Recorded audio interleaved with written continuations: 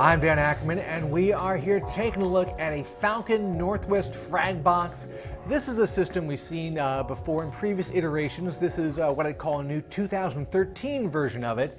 And what's new about it is it's one of the first systems that we got to see with Intel's new 4th generation Core i-series processors, otherwise known by the codename Haswell. And along with that, we actually also got one of NVIDIA's brand new GeForce 780 graphics cards. So we got all the new parts in a box that's a slightly updated version of the same kind of small form factor gaming Fragbox that Falcon Northwest and other companies have been selling for years. The design of this particular version is slightly updated, but it's still something you don't even really see that often now that everybody has laptops or all-in-ones, even for gaming. But it is fun to occasionally go back and get one of these big custom-made gaming boxes.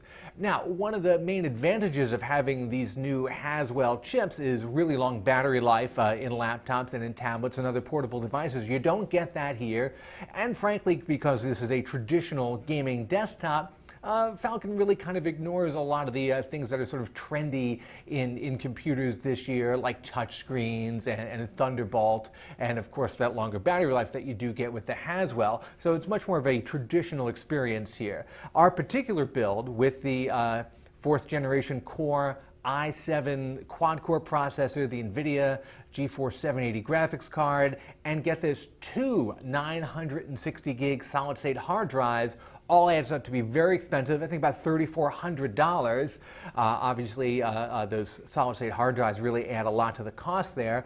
You can actually start the Fragbox at about $1,600, but for that very base configuration, you're really better off spending your money somewhere else and just getting, a Core i5 and a GeForce 650. You can pretty much get that anywhere. If you're going to invest in a Fragbox, you really want to go for those high-end upgrades because you get not only really high-end parts, you also get that expert hand construction and the burn-in and the testing and the overclocking, and I think even more importantly in a gaming system, that ability to get these guys on the phone for tech support should you need that. So it's going to be a big investment, but if you really want, a super high-end gaming system and you don't really care about portability too much, it's got a handle on it, but it's still not particularly portable, even though they call it a small form factor.